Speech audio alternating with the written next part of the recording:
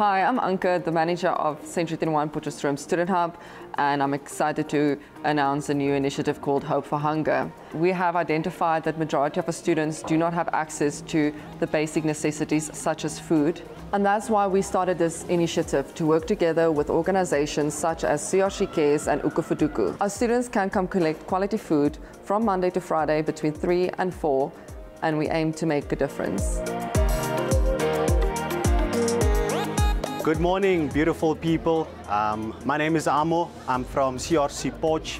I was very fortunate enough to come and be part of the launch of Hope for Hunger, where all the beautiful stakeholders, CRC Cares, Century 21 decided to come together, to partner together, to actually bring change within the city of Potchefstroom, within the students that are in need of help. They have decided they will be funding the students with some food parcels when the students are in need of help.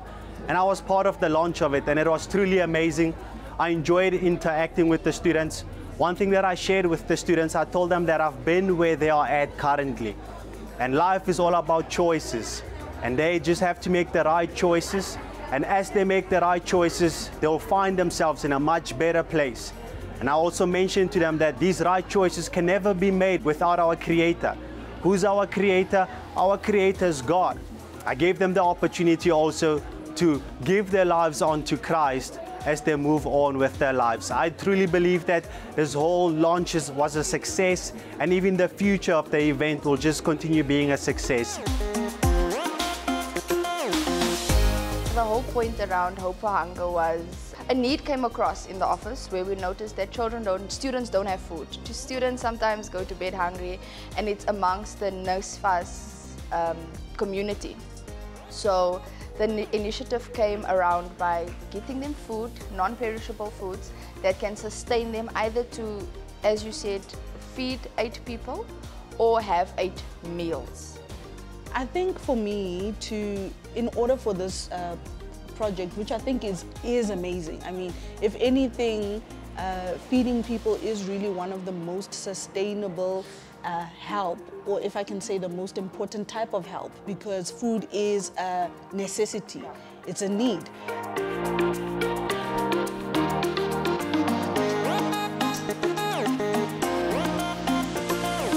Hi guys, my name is Shanice Manise, and I just want to thank everyone for coming.